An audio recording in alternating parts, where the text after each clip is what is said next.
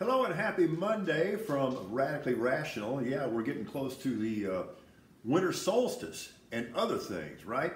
Okay, got some mixed messaging here. Yes, I am wearing some Texans gear, more on that in a moment. But first of all, Cowboys fans, don't be poo-pooing that victory over the Giants yesterday.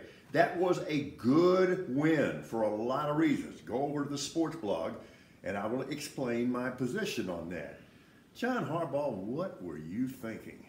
You are mathematically challenged in a lot of ways. Okay, as for the Texans, yeah, they get the third win of the year. And yes, it was against the lowly, no longer time to wallow in the mire Jaguars, but it was a win. Davis Mills gets his first victory as a starting quarterback. Brandon Cooks is a man. He is a pro.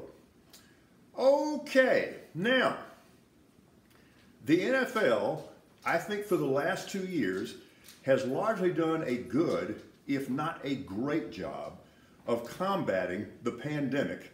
And I think in many cases, they've kind of been magnificent in the way they've handled this, and I think that was reflected last year. But this time, Jolly Roger, you're making a mistake.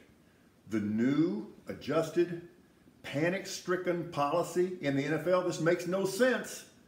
If you're vaccinated, you're only going to be tested if you have symptoms.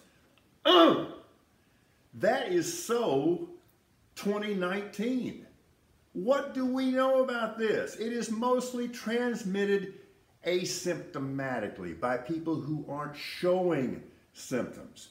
So I'm going to say it because this is about as out of whack with logic as you can get.